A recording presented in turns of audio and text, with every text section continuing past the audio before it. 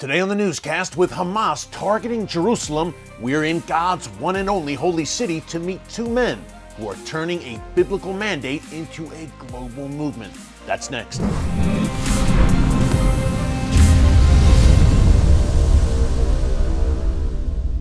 Hey folks, Erick Stakelbeck here. Welcome to the Watchman Newscast. It's been 1 year since Hamas launched its May 2021 war against Israel. Now, you may remember that the Iran-backed terror group started that conflict by firing a barrage of rockets in the direction of Jerusalem. What followed was 11 days of fighting that Hamas dubbed its Sword of Jerusalem operation. Now, Israel severely weakened Hamas during that war, yet Hamas was still able to fire over 4,300 rockets at Israeli cities and towns. The May 2021 war was preceded by violent riots atop the Temple Mount in Jerusalem that were instigated by, you guessed it, Hamas. Fast forward 1 year to today, and we have a very similar situation. Hamas recently used the Muslim holy month of Ramadan to incite unrest on the Temple Mount once again, with rioters launching attacks against Israeli police and civilians. Hamas bills itself as the defender of the Al-Aqsa Mosque, which sits atop the Temple Mount and is considered the third holiest site in Islam. Although the mosque and the Dome of the Rock are there today, the Temple Mount was once home to the first and second Jewish temples as described in the Bible. It's the holiest site in Judaism and also very important to Christians. Remember, the second temple is where Jesus taught and chased out the money changers, and the first temple, built by King Solomon, is where the Bible says God's divine presence and the Ark of the Covenant once dwelt. Yet Muslim authorities control the site today, and Jews are not permitted to pray there. Nevertheless, Hamas leaders claim that Israel is desecrating the Al-Aqsa Mosque, and at least 19 Israelis have been murdered in a recent terror wave that began on March 21st and has largely been spurred on by Hamas over its Jerusalem claims. Folks, in these prophetic times in which we are living right now, Jerusalem will increasingly command the world's attention, and nowhere more than the Temple Mount, which is the most coveted piece of real estate in the world.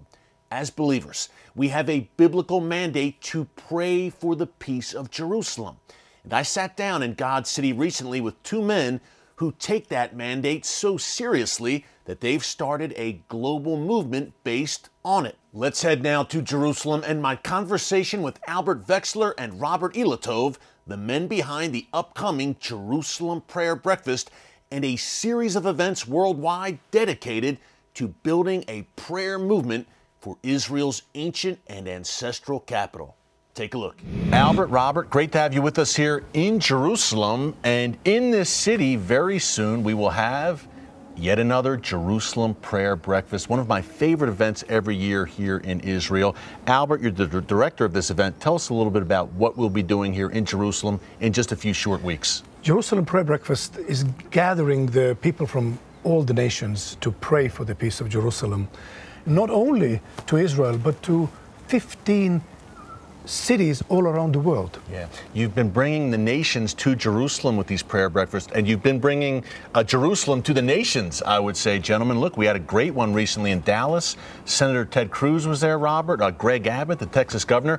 You're a former Knesset member. Tell us how you got involved in what I would call a movement, the Jerusalem Prayer Breakfast. 7 years ago, Albert came to my office and said, Robert, we have to do something. We need the national prayer breakfast. I said to him, you are crazy. Which we have in America, by the way. We have we are not the Christian country. We are a Jewish country. So we go home and think about it, how we can do people together, Christians and Jews. And after the week, 1 week, he came back and said, you know, we can pray for Jerusalem. We can make a Jerusalem prayer breakfast. So from this point, we started working, and I went to President office and the chairman of Knesset office and all the members of Knesset, and we spoke with almost all the members of the Knesset, and we explained them that this is the important thing to do, to pray for the peace of Jerusalem. And gentlemen, there's nothing like praying for Jerusalem in Jerusalem. In a few weeks, we will have the prayer breakfast, as I mentioned, right here. Albert, you'll be there. Robert, you'll be there. Michelle Bachmann and some other very familiar faces. Tell us about who else is involved in this movement, the Jerusalem Prayer Breakfast.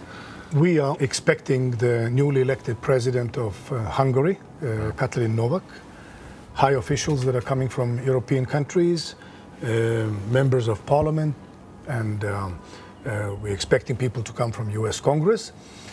Every year we have been able to bring people that love Israel, love Jerusalem. This year Nick Vucic is planning to come and join us. So this will be a very, very unique event in Waldorf Astoria Hotel, right in the very heart of Jerusalem. Beautiful place. And then, of course, we will meet in the Knesset, given that the Knesset is still functioning. Yeah. Because Robert can definitely give you an analysis of what is going on here. But to my opinion, we are seeing a very difficult time in Israeli politics. The days of this coalition, as it is, are numbered, and we really pray that we would have the coalition still intact by end of May, so then we can have the prayer breakfast, and then something new will happen. That's right, that's right. Robert, again, as Albert mentioned, you did serve in the Knesset here in Israel.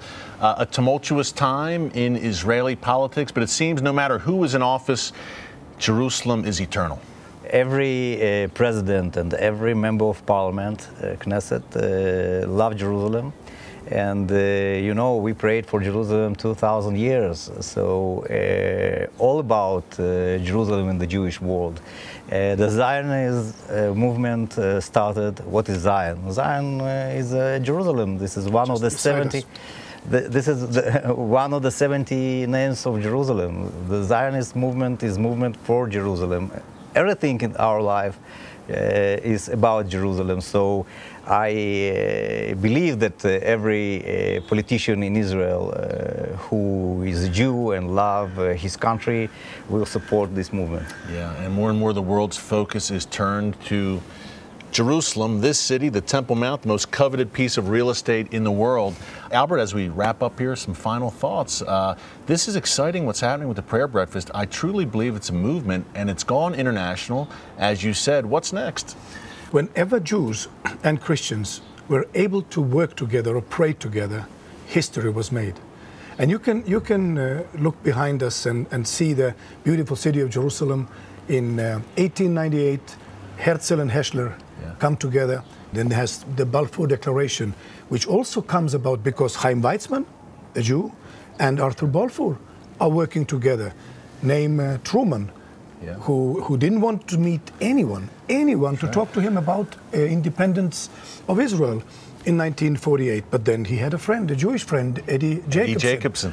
And so Eddie says, you have to meet with Chaim Weizmann. And you can go on and on. Billy Graham, Golda Meir. There's so many stories. Truman, Nixon, Trump. Moving the embassy. Well, and there's so many people behind it. There's Christians and there are Jews that are working together. So I really believe that the idea of bringing the Jews and Christians together, and it's not an easy thing. And Robert, you know it, and everybody knows it. And yet whenever we succeed to work together, whenever we succeed to lay aside the differences and to even pray together, something historic is happening. And as you said, Robert, the Jerusalem Prayer Breakfast has created an atmosphere that the rabbis and the pastors, so the Jews and the Christians, can pray together and feel comfortable about it. Yeah. And so we are in great expectancy. What will this year bring? Every time we come, there's a miracle after miracle, and this is what is really exciting, what will happen on June 1st and 2nd here in Jerusalem. Eric, thank you so much for helping us. We will certainly be talking here on set again. Good luck with the prayer breakfast. Something special is happening here. God is moving. It is great to see. Jerusalem Prayer Breakfast coming June 1st and 2nd, 2022, right here in God's City. Albert, Robert, thank you so much. Thank you. Thank you.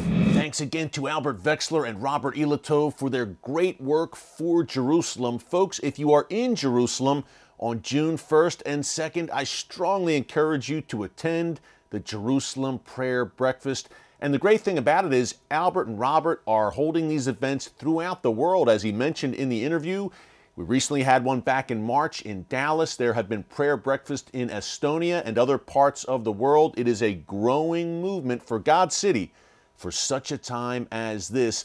If you like that interview with Robert and Albert, you want to see more like it, be sure to tune in to our weekly 30-minute Watchman TV show on TBN. It airs tonight, every Thursday actually, 10 p.m. Eastern Time, also Fridays at 6:30 p.m. Eastern Time. And if you want to get an exclusive first look at new episodes before they hit the air, you can become a Watchman Premium member here on the channel. Just go to join on our homepage. You get a lot of nice perks when you become a premium member and exclusive first look at every new episode of The Watchman Show, including behind-the-scenes commentary with yours truly. So check that out. Some good stuff there. Hey, thanks so much for joining us here today on the Watchman Newscast. Until tomorrow, God bless you. And remember, never hold your peace. Hey everyone, thanks for checking out the Watchman Newscast. If you enjoyed this episode and want to see more, make sure you go ahead and hit the like button, click subscribe, and tap the bell icon to turn on notifications for new Watchman Newscast episodes every weekday.